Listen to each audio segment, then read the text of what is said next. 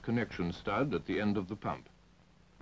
In this case, a standard CAV filter with felt element is being used.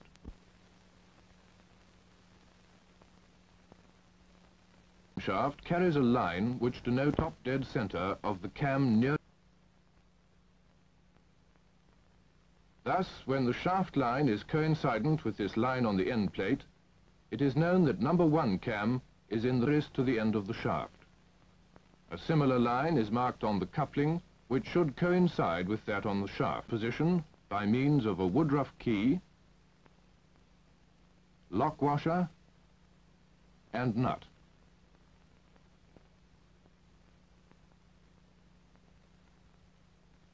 The coupling is held by a special tool whilst tightening the nut on the camshaft, together with a handle.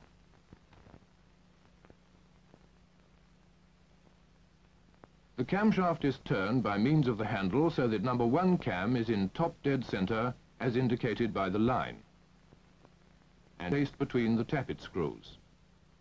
The lever should be operated gently to prevent damaging the top of the plunger and the joint face of the pump housing. The existence of this movement, which can be adjusted by means of the tappet screw, is extremely important in order to avoid the end of the plunger protruding through the barrel and hitting against the bottom of the delivery valve seat. If we put the delivery valve body in position on this model, you will see what would happen.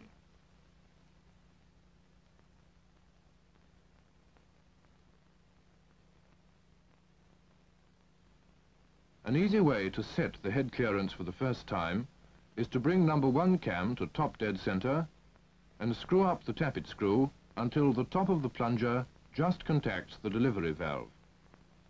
Now, as the pitch of the tappet screw thread is 1 millimeter, the necessary 0.5 millimeter clearance can be obtained by turning the tappet screw half a turn down and locking it.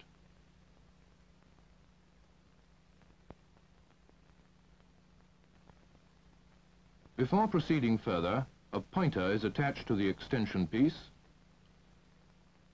screwed into the closing plug,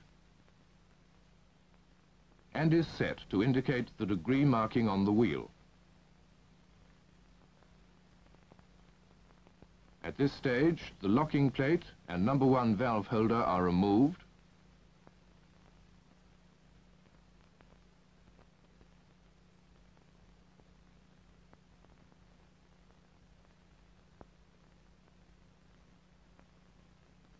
then the spring is taken out,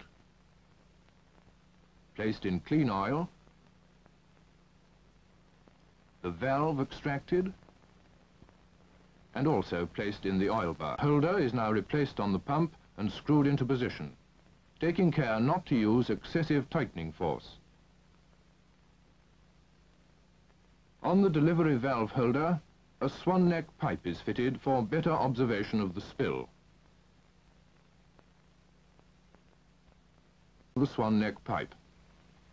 And as the camshaft is turned slightly to bring number 1 cam to top dead center, and the plunger rises and the ports are closed, the flow gradually diminishes until it stops altogether. This is known as the point of port closure or spill cutoff. The swan neck pipe and the delivery valve holder are now removed. The valve and spring are washed in clean fuel oil and the whole assembly refitted.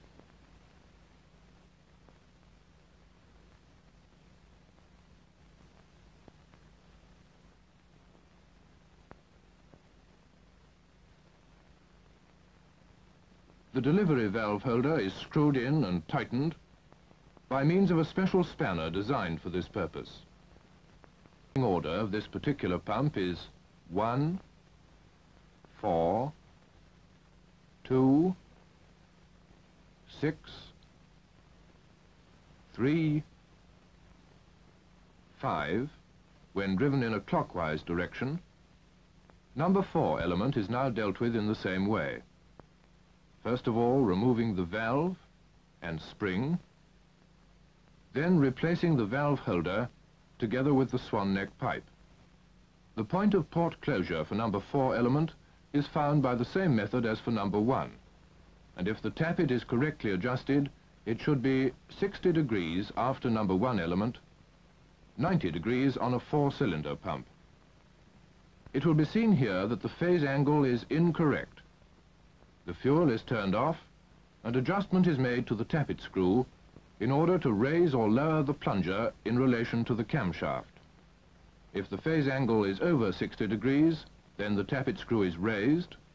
If it is under 60 degrees, then it is lowered. The tappet screw is held by a lock nut, which must be loosened first.